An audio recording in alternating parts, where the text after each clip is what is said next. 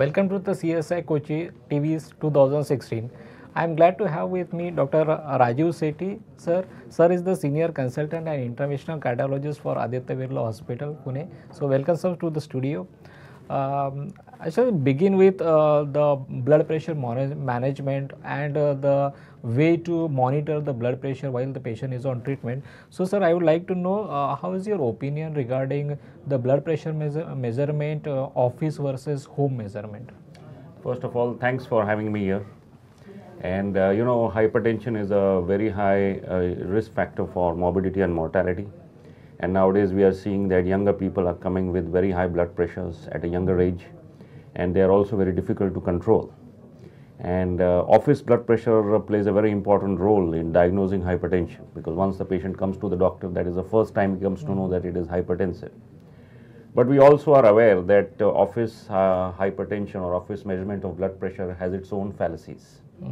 There can be so many patients, who have what we call as white coat hypertension. That is, they actually have blood pressure which is in the normal range, but as soon as they visit a doctor or they visit a hospital, the blood pressure shoots up, and then we fallaciously diagnose them as having blood pressure. So in this group of patients, either home blood pressure monitoring or ambulatory blood pressure monitoring is a good modality to actually diagnose hypertension. So home blood pressure monitoring, I think, plays a very important role in ruling out patients with white coat hypertension. Right, sir. Also, in certain instances of masked hypertension, some patients may have blood pressure which is actually high in the home environment, but once they come to the doctor, their blood pressure is in the normal range. Even these people have been found to have higher morbidity and mortality and target organ damage.